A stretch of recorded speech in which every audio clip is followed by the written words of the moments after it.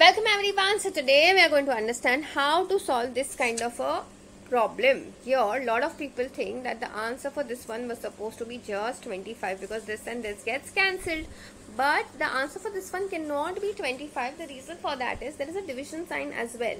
So division and multiplication sums, like where you have just division and multiplication, remember both of them hold equal precedence. So we need to go from left to right. So whatever operation comes first from your left hand side has to be done first.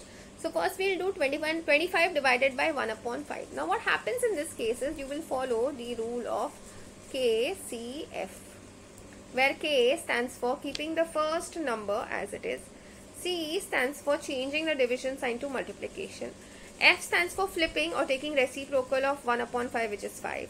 And we'll continue to write the rest of the question as it is. So we have 25 into 5 gets you 125. Multiplied by 5 gets you the answer as 625. I hope this is very clear to everyone. That's it for today. I will see you in the next video.